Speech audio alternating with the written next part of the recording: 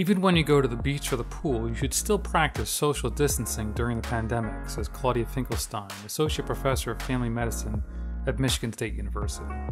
People should also wash and disinfect their hands regularly, particularly after touching a shared surface.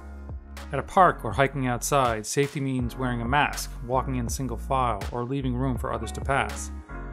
If you are going to a pool, you should know that there's no evidence of coronavirus spread through properly treated water, but common areas require distancing and masks. Being within your quarantine bubble, that is the people you've been socially distancing with, will minimize your risk. There is higher risk in air travel and public transportation, but if you're driving long distances, public bathrooms should be treated as high-risk areas. So people should bring food and water as well as a hygiene kit of wipes, paper towel, travel soap, and sanitizer. It's important for people's physical and mental health to get outside and be active, but people can choose carefully, be prepared, and take safety precautions.